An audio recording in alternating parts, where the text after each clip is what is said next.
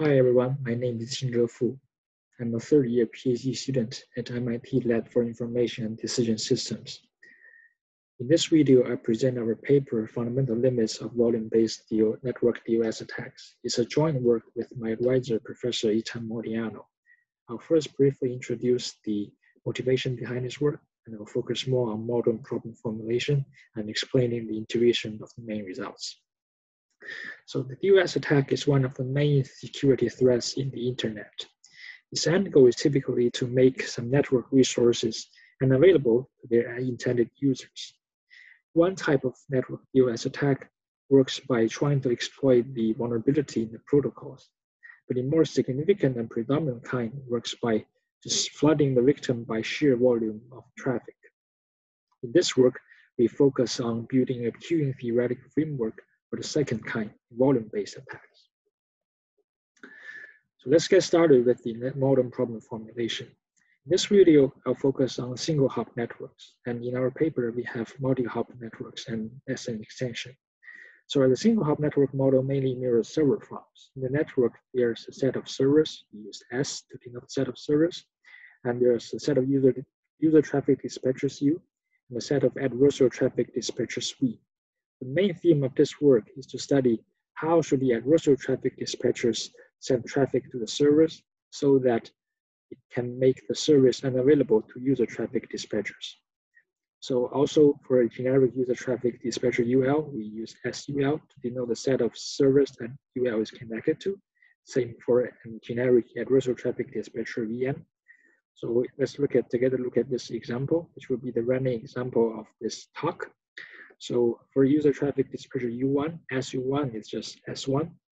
And for U2, SU2 is S1, S2, and S3. And for U3, SU3 is the set S2, S3, and S4. And for each server, there's a queue at the server. And the survey rates of the servers, the traffic arrival rates at user traffic dispatcher and adversarial traffic dispatchers are all IID stochastic processes with the mean race denoted as this. We also call these rates network statistics. And we assume the user traffic dispatchers to use join the shortest queue routing, which is the common load balancing policy. That is, at each time slot, the user traffic dispatchers send the traffic to the server with the shortest queue among the ones that it has connection to. And the service discipline is assumed to be first come, first serve. And we will use A and B to denote the quantity related to arrival to the servers and the service offered by the server. Based on the above notations, we can write the queue evolution as this. We can also decompose the queue at each server as user traffic and adversarial traffic. Note that this decomposition is just for the sake of exposition. So in our model, the user traffic and adversarial traffic are queued together. So there's only one queue at each server. So based on the above setup, we're ready to formally define our problem, the network DoS attack problem. The goal of this problem is to find an adversarial injection policy under which there exists a server such that the user traffic in the server grows linearly with time. And the problem is feasible if there exists such an injection policy. Note that here we ask the user traffic to grow with time instead of the whole queue. So it's worth pausing a while to just reflect on these two different objectives, where the first one is that we take is the user traffic, and the second one, an alternative, is just let the queue grow with time. So we think our objective here is more meaningful in terms of modeling perspective, and also is more challenging from a theoretical point of view. Because first, the end goal of a network DoS attack is to make some resource unavailable to its intended user. So it's not just to compromise some server, but rather to prevent the user from getting a service. And also, we can take a look at this example. Let's focus on this server S2. So if V1 and V2 put all their resources to S2, then of course the server S2 will be overloaded. And if we just use Q instead of QU here, then it will satisfy the objective. But in this case, as the user traffic dispatcher U1, U2, and U3, they are doing join the shortest queue, actually they can still receive normal service because U1 can send its traffic to S1, and U2, U3, they can send traffic to S3 and S4. So if the adversary really wants to block the user traffic from getting service, it needs to do something smarter. For example, it can choose to let V1 send traffic of 3 to S2. For V2, is split half and half, so 4 to S2 and 4 to S3. And for V3, it puts its traffic to S3. And we can verify that under this smarter allocation, the adversary actually achieves this goal. So this goal, we feel, is more interesting and more meaningful than just letting a queue blow up. And now let's continue to get through our main results. So first, let's just recall our definition. So our goal is to study the fundamental limits of this problem. And the fundamental limits, there are two aspects. The first is to characterize when the problem is feasible, that is to characterize the feasibility region of this problem. And it turns out that we will show this feasibility region is fully determined by the network statistics. The second aspect is to come up with an optimal policy. Policy is optimal if it achieves this feasibility region. That is, it achieves this goal whenever the problem is feasible. So we will propose such an optimal policy, and a remarkable property is that our policy does not rely on the knowledge of network statistics. So let's start from this with the feasibility region. To do this, we need some further definitions. So for each subset of the service S prime that is in S, we use US prime to denote the set of user dispatchers that only have connections in S prime. So basically, the traffic, user traffic from US prime can only go to S prime. S prime sort of traps this US prime. So if you look again at this example and we focus on this S2 and S3 as S prime, then US prime is this singleton set U2. The traffic from user traffic from U2 can only go to S2 and S3. And also we define delta S prime as the capacity margin of the subset of the server. So it's defined by the sum of the server's capacity minus in S prime minus the sum of user traffic arrival rates in US prime. So again, in this example, this is S prime, then delta S prime will be 6 plus 6 minus 3, that is 9. And third, we use value S prime to denote the maximum capacity reduction that the adversary can inflict on S prime. In this case, as you mentioned, by adversary dispatcher V1 injecting 3 to S2, V2 have 4 here, 4 here, and V3 injects 3 here. Value S prime is actually 12 because the adversary can completely reduce the capacity of this subset to 0.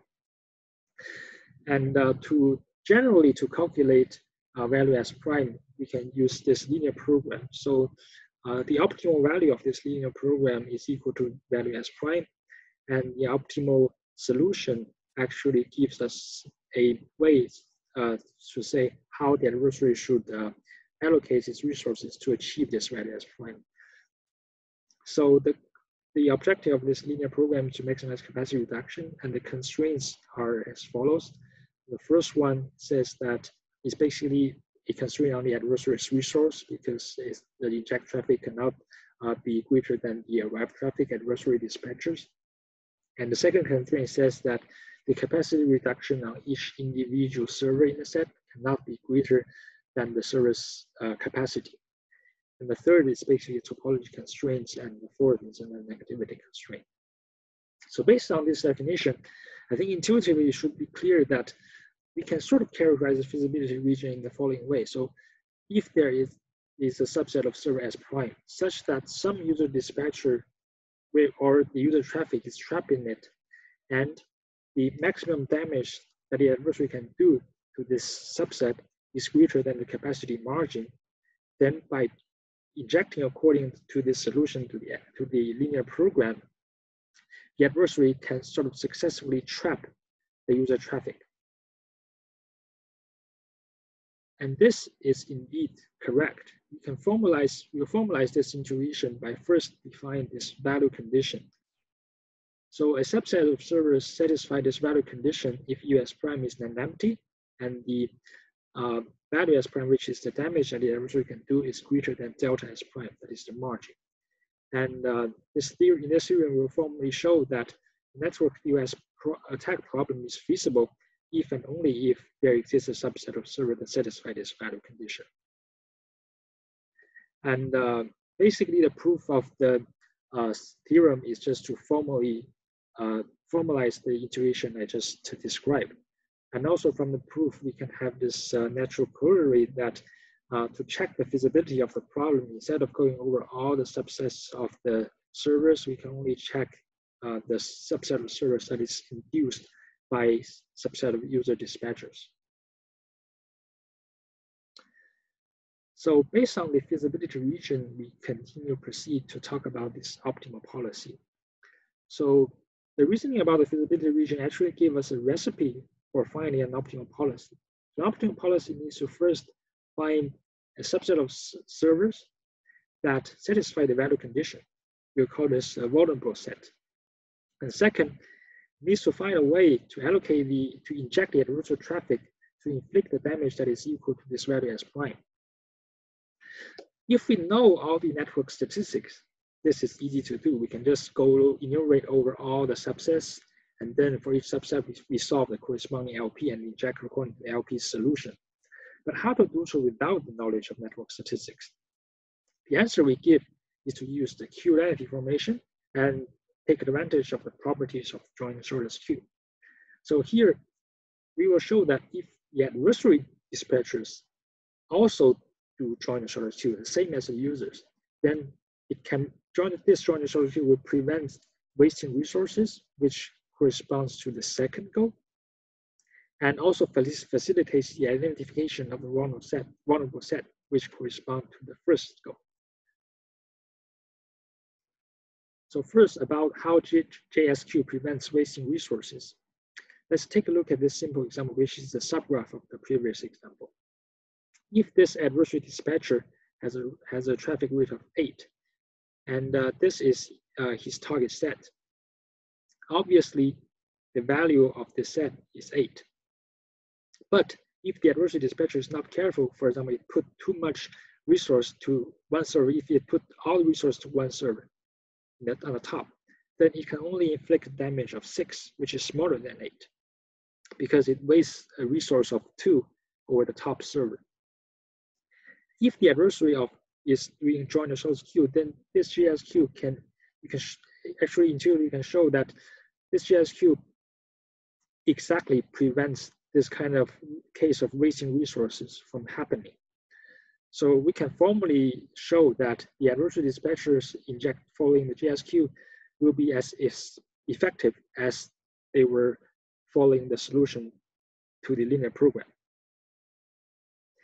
And second is that join the shortest queue facilitates the identification of the vulnerable sets. So again, we take this example. If this adversary dispatcher uses join the shortest queue and these two user dispatchers also are using join the shortest queue, then the total arrival race to these two servers is 13 and the total server race is 12. Because they're all doing join the shortest queue, so some kind of load balancing is happening, the queue growth rate on both two servers will be 0.5. So in this set, in a vulnerable set, the queues in the set, actually they all grow, they grow together. This notion can be formalized, it can be formally proved by combining the results from these two papers. So with these two sort of nice to the adversary, nice properties of join the shortest queue at hand, we will introduce the optimum policy we come up with, that is a mean zero policy. It's a very simple idea. So at every time slot, the adversary maintains a target subset as a potential vulnerable set. And all the adversary dispatchers that has connection to the subset will inject to the subset following the join the shortest queue. If at the end of the time slot, the minimum queue length in the subset is 0, then at the next time slot, the adversary will randomly switch to another target subset. Otherwise, it will keep injecting to the same subset at the next time slot.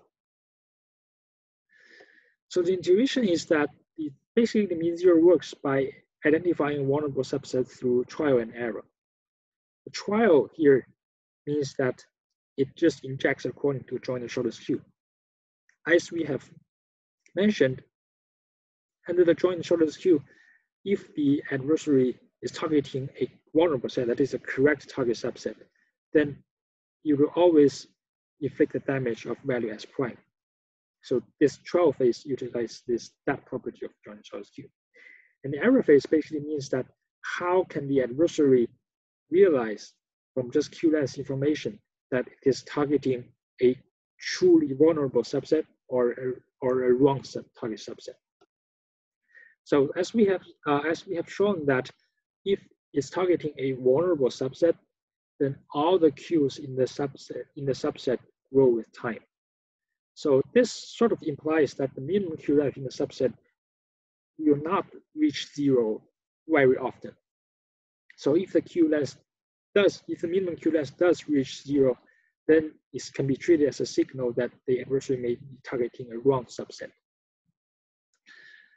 So this is the intuition behind the main zero, and we can formally prove that the mean zero works by constructing a Lyapunov function that is the perturbed version of the mean Q length, and we can show that the Lyapunov function has positive drift. So this is the contrary, because we are trying to prove that it destabilizing the network. So the Lyapunov function has positive drift. And using the result from this paper, we can show that the Q length and target set Markov chain is transient. And based on this and other more reasoning, we can show that the mean zero policy is optimal. Right, so this has been an overview of the main results of our paper. If you're interested or want to see the extension to the multi-hop networks, please refer to our paper. Thank you.